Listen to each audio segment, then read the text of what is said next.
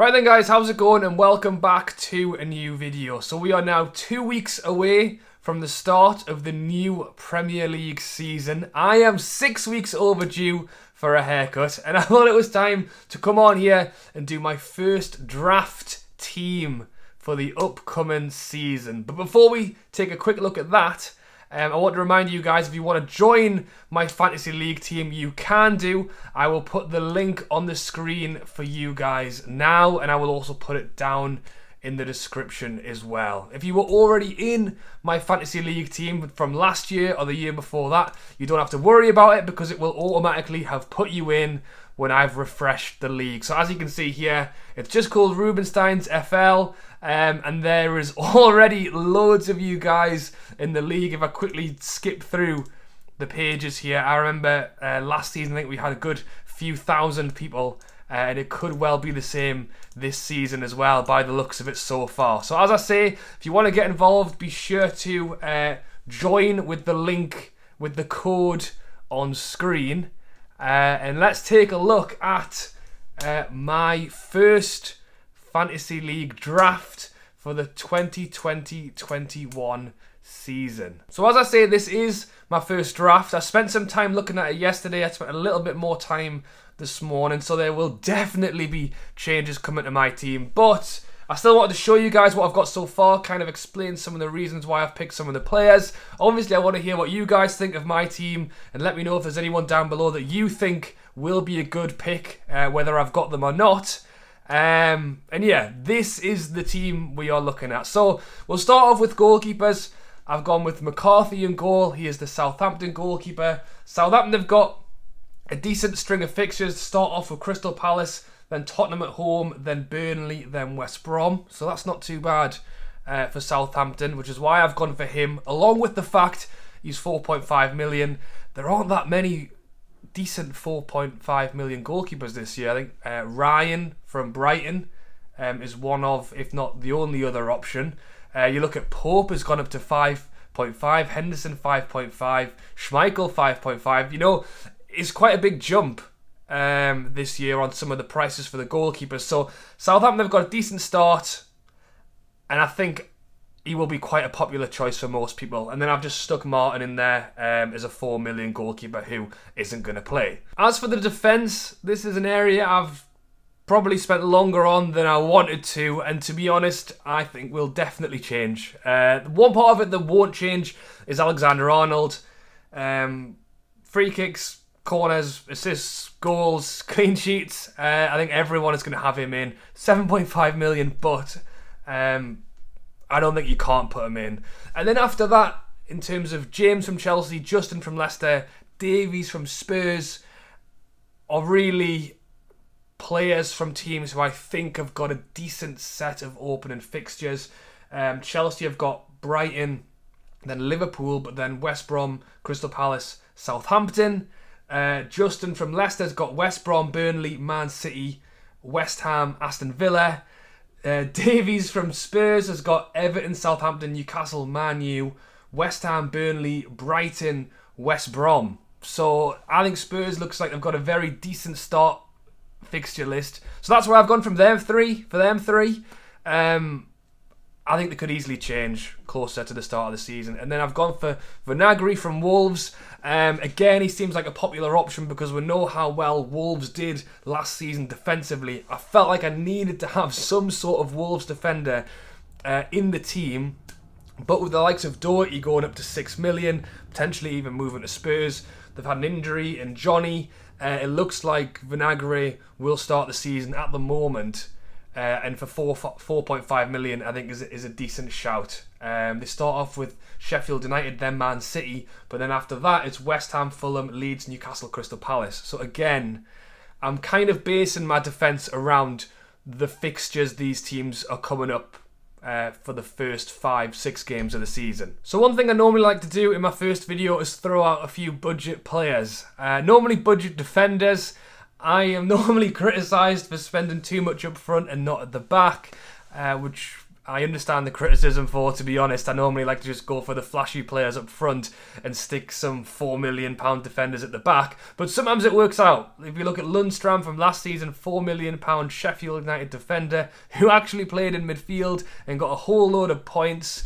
I remember a few seasons back I had Hegazi in from West Brom when they were in the Premier League, and he actually scored on his first game of the season. He was £4 million defender as well. This season, and you can tell by my team, I haven't got any £4 million defenders in there at the minute. I have struggled to find some of the budget £4 million defenders. I think a problem this season, or it seems, is that a lot of the promoted sides, players are already 4.5 million. And when you can get a Leicester defender for 4.5 million or a Wolves defender for 4.5 million, it's probably a better back than some of the promoted teams' defenders. But you don't know. But in terms of £4 million defenders, I have struggled. So if you know anyone, please let me know down below. A few that I have seen and people have talked about. One of which is Ferguson from Crystal Palace. He is only 4 million. You can see Crystal Palace have got a whole string of injuries at the minute, and it could well be that he starts the season for them. He is in fact injured himself according to Fantasy Football, so I'm not sure if it's worth the risk. Along with the fact that Crystal Palace start their season off against Southampton, Man U, Everton, Chelsea. He's 4 million. He may well start, but with a horrible string of fixtures to start with. And another player people have spoken about is actually from a promoted side. It is a Leeds player called Douglas. Again, 4 million. You can see there straight away, like players like Ayling, who I think would be a very decent buy of 4.5 million. Douglas, potential not to start, I think, is the reason he's been put down at 4 million. But still, I think that's not a bad bet at 4 million at all. Except for the fact, again, Leeds start off against Liverpool, then play Fulham, which is alright, then play Sheffield United, Man City and Wolves. So again, if you're looking for a 4 million player to have in your team, bench, whatever for the whole season, Douglas might not be a bad shout at 4 million for a player who looks likely potentially to start and at a low price. But yeah, there is no open-eyed, easy-spotted £4 million players who are going to start that I can see. So I'm giving you a few names. I haven't even got them in my own team at the minute. I may well put them in. But in terms of an obvious budget player like Lundstram was last year, it has been a struggle. So if you know any, let me know down below, because I will definitely like to put them in my team. Moving into midfield, so I haven't actually mentioned it yet, but if you didn't know, Man City, Man U, Burnley and Aston Villa are all not in the first game week this season. Because Man U and Man City got into the later stages of their European competitions, they've been given an extra week's break, which means if I scroll down you can see here we only actually have 8 games to start the season this year, which means players like De Bruyne, Sterling, you can see Rashford's been moved into a midfield position, Bruno Fernandes, those players will not be in the first week. And I can tell you now, Bruno Fernandes was one of the players I wanted to have in my team from the start. Do you put them in and then just take the blank first week and then have them start up in the second week, or do you just not put them in from the start? Or do you use your wild card early so that you can move those players into your team? You know, there's a lot of questions around that. I still haven't come to a final decision on it. The way I'm thinking at the moment, if we look at my team, is I've put Salah in. Again, no, I mean, Liverpool playing Leeds first game of the season. We don't know how that's going to go down. But in terms of the expensive midfielders, I think he's the one. And I've got Aubameyang in. Yeah. Aubameyang has been moved to a midfielder. I'm not an Arsenal fan, I don't watch them a lot, but from what I have seen, I wasn't aware he'd been playing in midfield. Maybe I'm wrong, but there you go. And at 12 million, I've put him in, partially because Salah and Aubameyang, Arsenal have got 2 decent games to start with Fulham, then West Ham, and then it goes Liverpool, Sheffield United, Man City, Leicester, Man U. So Arsenal with 2 decent games to start, then 5 pretty tough fixtures. I think the plan is have Aubameyang in for at least the first game, quite possibly the second game, and then we're looking at the Man City, Man United players. Quick straight swap with Aubameyang for De Bruyne or Sterling or maybe Bruno Fernandes. So I'm pretty sure that those two players will definitely be in the start of my team, and then the rest of the midfield gets a little bit haywire because I've gone St. Max. I think St. Max, again, I'm a Newcastle fan, I'm biased, and I'm always more hopeful than I should be. But Newcastle, again, two decent fixtures to start off, taking on West Ham and Brighton. And at 5.5 million, I think it's probably one of the best options at that price.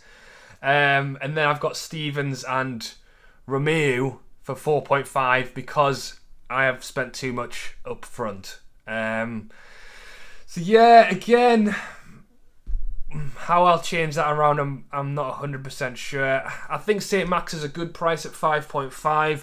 The problem is once these Man City and Man United players come back, I'm just not giving myself much room to get another one in. But to finish up with the strikers, we've got Chelsea striker Werner. They start off with Brighton, then Liverpool, then West Brom, then Crystal Palace, then Southampton. Obviously, he's new to the Premier League, but I think he's going to be their out-and-out striker. Chelsea are building this season. They're bringing in the new signings. Is it a bit of a punt? I'm not sure because we haven't seen what he did last season. But I think he's going to be a good option. I think a lot of people have him in. Sorry, I'll just change that to strikers so we can see. 9.5 million alternatives. Vardy, Martial, Ings, Jimenez, Kane. Again, because players like Aubameyang have been moved into a midfield role, there isn't as many strikers to potentially go for. I have put Harry Kane in there. He's expensive. I mean, straight away, if I took him out, I could save myself 2 million and go for Jimenez, go for Danny Ings. I've already mentioned that Southampton have got a decent start to the season in terms of fixtures. Wolves, a couple of tough games, but then lead into a good 5-game run of decent fixtures. I've gone for Harry Kane because, as I mentioned, if you think Spurs can hit the mark and get started in a good way this season, Everton, Southampton, Newcastle, Man U, West Ham, Burnley, Brighton, West Brom. If Kane can hit the mark in the first game or two and start scoring goals, I think you could easily have a very good 7 or 8 game start of the season. And if that happens, I think Davies will automatically gain from that as well, from being in the defence, hopefully keeping a clean sheet. It's just the fact that he costs 10.5 million. Kane did get his shooting boots on after the break, and we know Kane doesn't like to score goals in August, so technically maybe you'll actually miss out on that this season because the season has started late. Yeah, it's tough.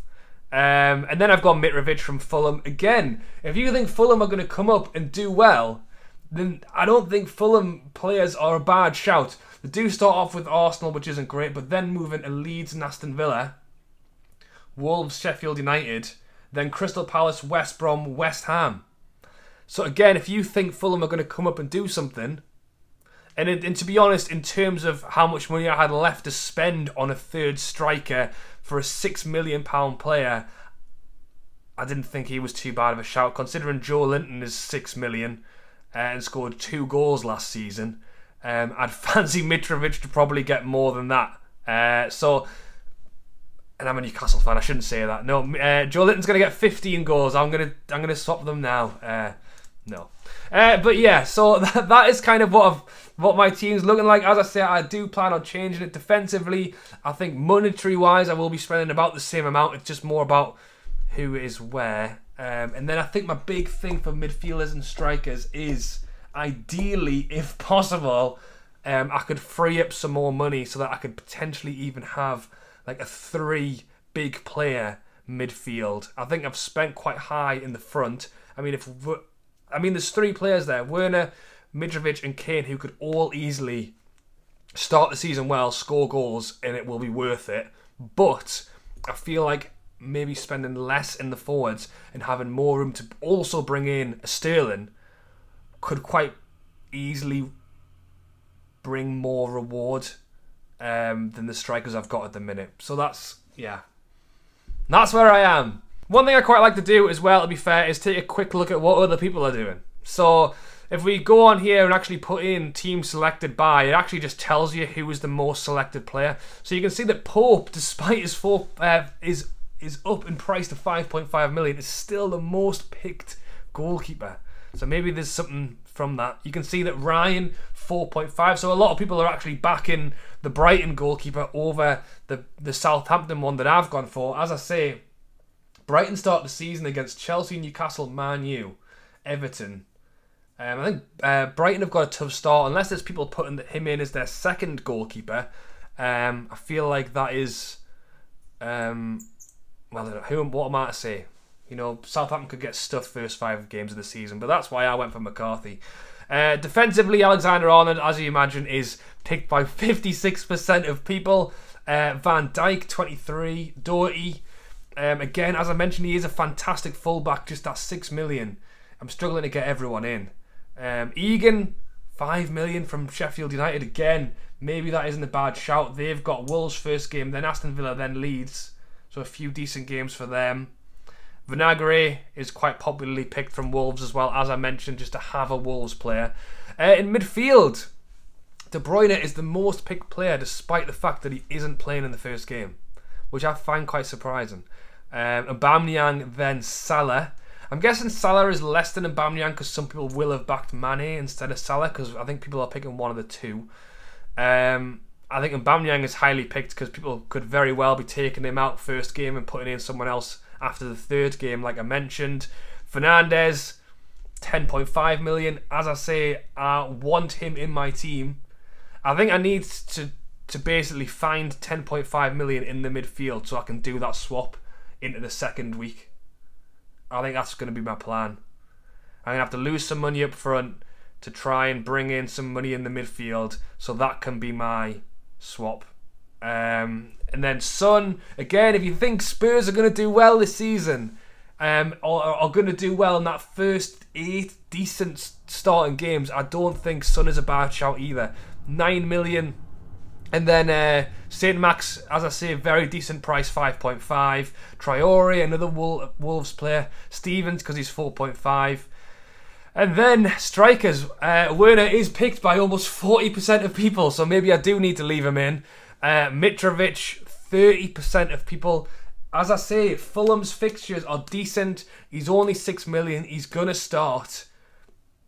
Then Ings, then Jimenez. Martial, Kane is down a little bit, and then Vardy as well. So yeah, that is where I'm going to leave it. You know what, actually, let's just have a quick look at my team.